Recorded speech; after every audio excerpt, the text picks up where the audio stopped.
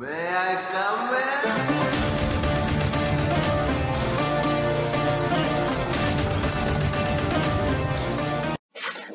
ನೀವು ನಮ್ಮ ಚಾನೆಲ್ನಲ್ಲಿ ಫಸ್ಟ್ ಟೈಮ್ ವಿಡಿಯೋ ನೋಡ್ತಾ ಇದ್ರೆ ವಿಡಿಯೋ ಕೆಳಗಿರುವ ಸಬ್ಸ್ಕ್ರೈಬ್ ಬಟನ್ ಅನ್ನು ಕ್ಲಿಕ್ ಮಾಡಿ, ಹಾಗೆಯೇ ಪಕ್ಕದಲ್ಲಿರುವ ಬೆಲ್ ಐಕಾನ್ ಅನ್ನು ಪ್ರೆಸ್ ಮಾಡಿ. ಆಗ ಮಾತ್ರ ನಮ್ಮ ಮುಂದೆ ಅಪ್ಲೋಡ್ ಮಾಡುವ ಎಲ್ಲ ವಿಡಿಯೋಗಳ ನೋಟಿಫಿಕೇಶನ್ ನಿಮ್ಮ ಮೊಬೈಲ್ ಹಾಗೂ ಡೆಸ್ಕ್ಟಾಪ್ಗೆ ಬರುತ್ತೆ. ಹಾಯ್ ಫ್ರೆಂಡ್ಸ್, ಈ ವಿಡಿಯೋದಲ್ಲಿ ಏನು ನೋಡ್ತೀವಿ ಅಂದರೆ ಪ್ಲೇಟ್ ಅರ್ಥಿಂಗ್ನ ಬಗ್ಗೆ ಫುಲ್ ಎಕ್ಸ್ಪ್ಲೈನ್ ಮಾಡ್ತೀವಿ. ಈ ವಿಡಿಯೋವನ್ನು ಸ್ಕಿಪ್ ಮಾಡದೆ ಕಂಟಿನ್ಯೂಸ್ ಆಗಿ ನೋಡಿ, ಆಗ ಮಾತ್ರ ಅರ್ಥ ಆಗುವುದು. ಪ್ಲೇಟ್ ಅರ್ಥಿಂಗ್ನ ಬಗ್ಗೆ ತಿಳಿದುಕೊಳ್ಳುವ ಮುಂಚೆ ಅರ್ಥಿಂಗ್ ಅಂದರೆ ಏನು ಅಂತ ತಿಳಿದುಕೊಳ್ಳೋಣ. ಒಂದು ಸಿಸ್ಟಮ್ ನಲ್ಲಿ ಫಾಲ್ಟ್ ಅಕರ್ ಆದರೆ ಆ ಫಾಲ್ಟ್ ಕರೆಂಟ್ ಲೋ ರೆಸಿಸ್ಟೆನ್ಸ್ ತಂತಿಯ ಸಹಾಯದಿಂದ ಫಾಲ್ಟ್ ಕರೆಂಟ್ ಅನ್ನು ತಕ್ಷಣವೇ ಭೂಮಿಗೆ ವರ್ಗಾಯಿಸುವ ಪ್ರಕ್ರಿಯೆಯನ್ನು ಎಲೆಕ್ಟ್ರಿಕಲ್ ಅರ್ಥಿಂಗ್ ಎಂದು ಕರೆಯುತ್ತಾರೆ. ಎಲೆಕ್ಟ್ರಿಕಲ್ ಅರ್ಥಿಂಗ್ ನಲ್ಲಿ ಹಲವಾರು ಟೈಪ್ಸ್ ಗಳಿವೆ. ಕಾಮನ್ ಆಗಿ ಪ್ಲೇಟ್ ಅರ್ಥಿಂಗ್ ಮತ್ತು ಪೈಪ್ ಅರ್ಥಿಂಗ್ ಯೂಸ್ ಮಾಡ್ತೀವಿ. ಈಗ ಪ್ಲೇಟ್ ಅರ್ಥಿಂಗ್ ನ ಬಗ್ಗೆ ನೋಡೋಣ. ಈ ಪ್ಲೇಟ್ ಅರ್ಥಿಂಗ್ ನಲ್ಲಿ ಈ ಫಿಗರ್ ಅಲ್ಲಿ ಕೆಳಭಾಗದಲ್ಲಿರುವ ಭಾಗವು ಭೂಮಿಯ ಕೆಳಗೆ ಪ್ಲೇಸ್ ಮಾಡಿರ್ತೀವಿ. ಮೇಲ್ಭಾಗದಲ್ಲಿರುವ ಸಿಮೆಂಟ್ ಕಾಂಕ್ರೀಟ್ ಭಾಗವು ಭೂಮಿಯ ಮೇಲ್ಭಾಗದಲ್ಲಿ ಪ್ಲೇಸ್ ಮಾಡಿರ್ತೀವಿ. ಈ ಭೂಮಿಯ ಕೆಳಭಾಗದಲ್ಲಿರುವ ಭಾಗವು ಪ್ಲೇಟ್ ಅರ್ತ್ ಪ್ಲೇಟ್ ಮತ್ತು ಚಾರ್ಕೋಲ್ ಹಾಗೂ ಸಾಲ್ಟ್ ನ ಮುಖಾಂತರ ಪ್ಲೇಸ್ ಮಾಡಿರ್ತೀವಿ. ಈ ಅರ್ತ್ ಪ್ಲೇಟ್ ಕಾಸ್ಟ್ ಐರನ್ ನಲ್ಲಿ ಇದ್ರೆ 600 mm into 600 mm into 12 mm. ಈ mm ಅನ್ನು ಸೆಂಟಿಮೀಟರ್ ಗೆ ಕನ್ವರ್ಟ್ ಮಾಡಬೇಕಂದ್ರೆ 600 mm is equal to 16 centimeter. ಇದೇ ಗ್ಯಾಲೋನೈಸ್ಡ್ ಐರನ್ ಆಗಿದ್ರೆ 600 mm into 600 mm into 6 mm ಆಗಿರುತ್ತೆ.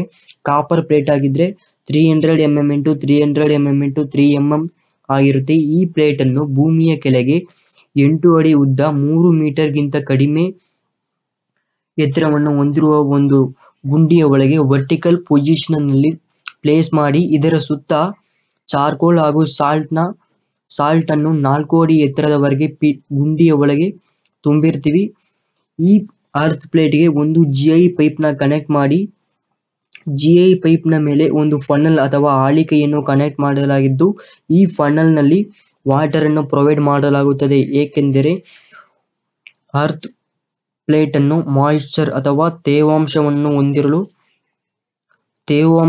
ಹೊಂದಿರಲು ವಾಟರ್ ಅನ್ನು ಪ್ರೊವೈಡ್ ಮಾಡಿರ್ತೀವಿ. ಈ ಸಿಮೆಂಟ್ ಕಾಂಕ್ರೀಟ್ ಅಥವಾ ಭೂಮಿಯ ಮೇಲ್ಭಾಗದಲ್ಲಿರುವ ಸಿಮೆಂಟ್ ಕಾಂಕ್ರೀಟ್ GI ಪೈಪ್ ಗೆ ಮೆಕ್ಯಾನಿಕಲ್ ಸ್ಟ್ರೆಂತ್ ಆಗಿ ಆಕ್ಟ್ ಆಗುತ್ತೆ.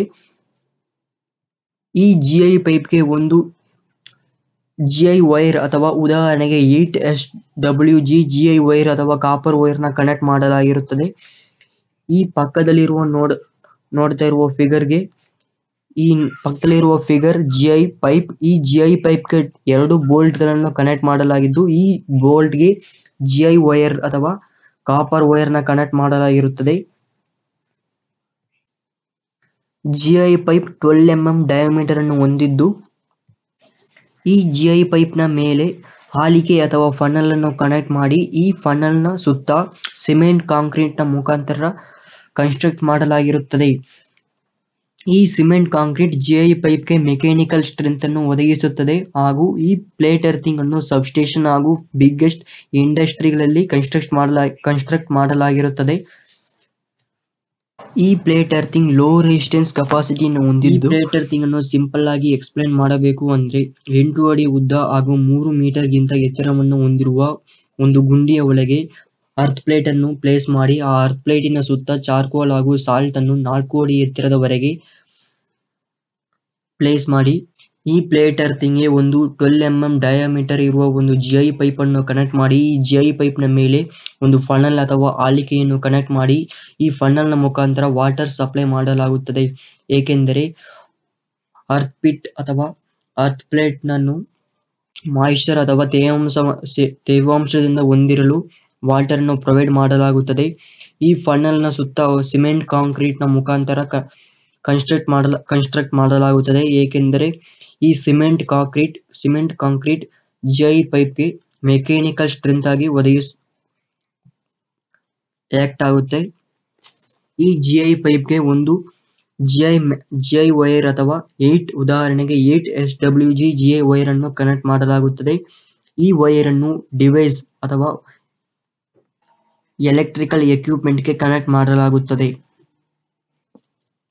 ಈ ವಿಡಿಯೋ ಇಷ್ಟ ಆದರೆ ಲೈಕ್ ಮಾಡಿ, ಶೇರ್ ಮಾಡಿ, ಡೌಟ್ ಬಂದರೆ ಕಮೆಂಟ್ ಬಾಕ್ಸ್ ಅಲ್ಲಿ ಕಮೆಂಟ್ ಮಾಡಿ.